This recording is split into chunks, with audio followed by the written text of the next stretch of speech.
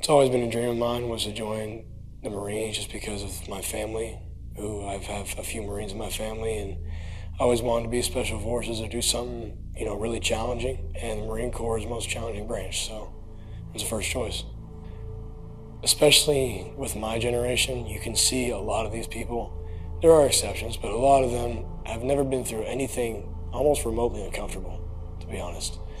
And to go from an easy daily life and just sitting around and whatever it is they're doing to getting hurt, rolling in the mud, being without sleep, without food, whatever it may be, you're put in these stressful situations. And though they can be physically painful or tiring or stressful, the biggest strain is on your mind and trying to keep up with it and keep yourself in a calm and held together manner. One big thing I'd say is one thing that my drill instructor told me from the day one till just a couple days ago when I was told I got honor graduate. He said, if you put out, we give to you.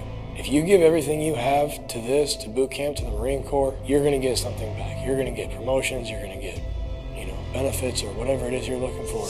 You will likely get it as long as you give your 110%. It's probably gonna hurt in the process, you're gonna be uncomfortable, but it is what it is.